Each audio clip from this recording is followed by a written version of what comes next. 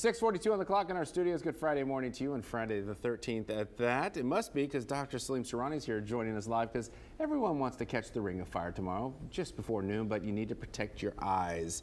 So I gave you a pair of the glasses. What's the worst that can happen if I just tilt them down and look up at this event? Well, first of all, welcome to Corpus Christi. You'll be watching the Ring of Fire, the best place in and seat in the town. But the thing is that you got to be careful. You cannot watch directly, because what it does it causes permanent blindness. The way it works is that this is a time where the nature is fooling you. So what happens is we have a cornea and a pupil, and that permits how much light comes in. So when this no light is there, it constricts, so it allows a minimum amount of light to come in. But what happens is when there is eclipse, it covers the shadow, it's a little bit dark, so the eye thinks, oh my God, it's dark. So it opens up the shutter, and here comes a large amount of the ultraviolet light, and it goes in the back of your eye, which is called retina, where all the nerves are there, which takes the image from your eye and transmit it to the brain. It burns those cells, damage it permanently. And children are more vulnerable because they normally allow more light to come in.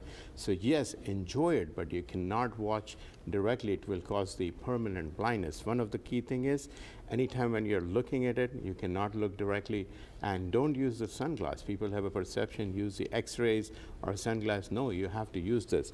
The eclipse glasses, this is like 1,000 times more darker than the normal sunglasses. That's a really good point. A lot of parents are going to want to be looking up at this as well, but if you have kids with you, you got to make sure you're monitoring them first. Yeah, absolutely, because there are a few things happen.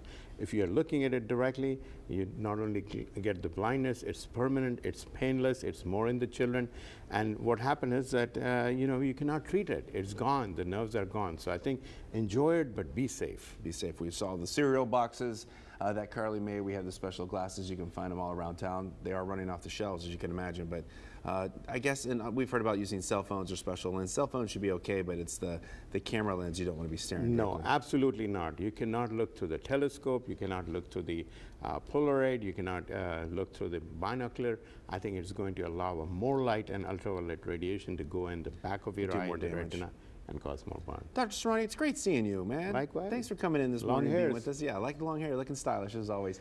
We're going to have this interview on our website after the show, KIIITV.com. Alexis, we're going to send it over to you.